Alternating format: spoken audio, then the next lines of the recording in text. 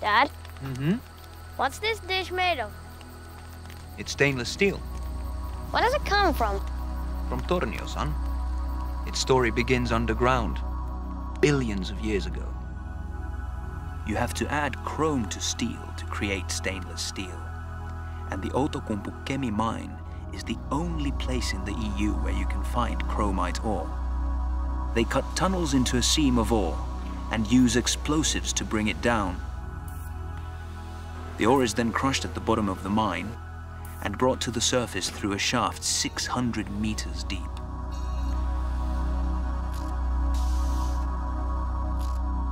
At the surface, the chromite ore is then crushed again and processed into lumpy ore and fine concentrate. And then transported to the Outokumpu Tornio site by trucks. Is it far? No, only about 25 kilometers away.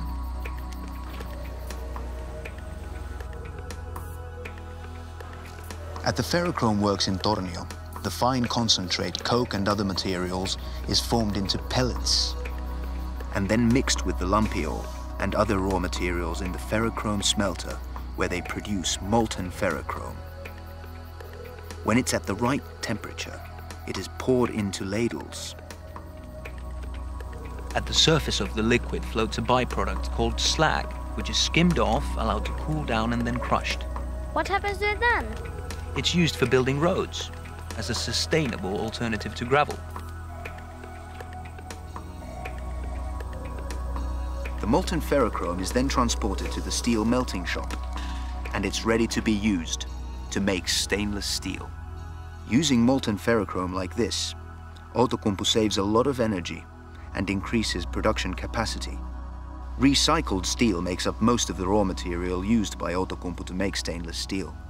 The recycled steel is melted in an electric arc furnace with the other raw materials. How can you melt steel? It must be really hot. Yes, it's over 1,600 degrees Celsius. That's hotter than the magma in a volcano. Wow. The melted steel is mixed with the molten ferrochrome. The alloying is made to create the grade of stainless steel specified by the customer. Final adjustments to the melt are made at the ladle treatment phase. The molten steel is then transferred to a continuous casting machine where the steel is cast and cut into slabs of stainless steel about 14 meters long and weighing up to 26 tons. Each slab is marked with its own code number to identify the order and the customer.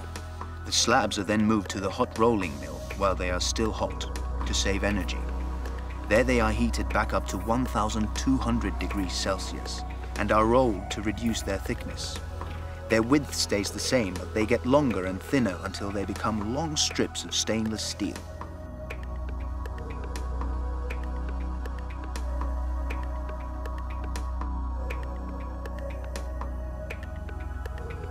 When the strips are thin enough, they are coiled and cooled, ready for cold roll. The cold rolling plant operates in 2 buildings at the Tornio site. One is over 1 kilometer long. Wow, that's a long building. Yes, it's the longest building in Finland. The coils that come from the hot rolling mill are covered in black scale. In the cold rolling plant, stainless steel is uncoiled and passed through an annealing and pickling line.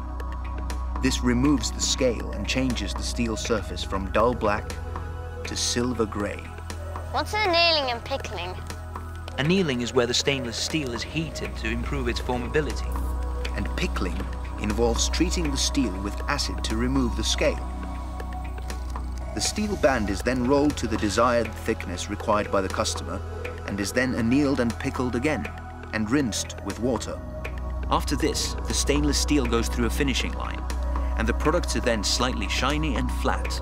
The stainless steel is then taken to be cut to the size required by the customer, either as coils or as sheets.